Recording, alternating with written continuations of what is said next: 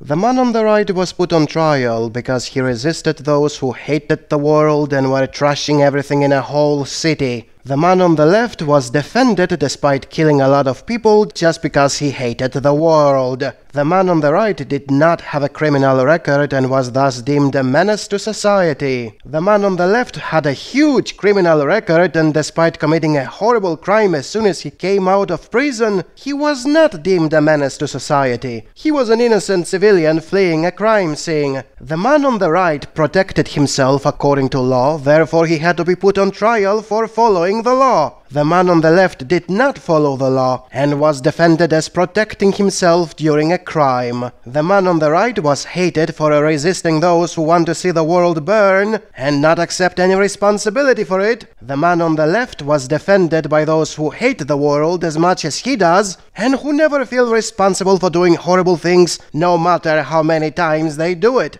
The incident regarding the man on the right was called a crime against black people, when the ones who got shot were white pedos and rapists. The incident regarding the man on the left was called an accident, when everyone who was there admits the car was trying to hit as many people as possible and that the driver was showing no emotions. The incident regarding the man on the right was everywhere on the internet, and the trial was a constant topic of discussion for weeks, because it was about the left trying to punish someone who resisted their bullshit. The incident regarding the man on the left was a shadow banned from the mass media as unimportant, since it was just a criminal rapper killing innocent people who were having fun in a parade. Nothing to see here, it's not something that the left can use for promoting its agenda. I wonder what kind of people is controlling the mass media.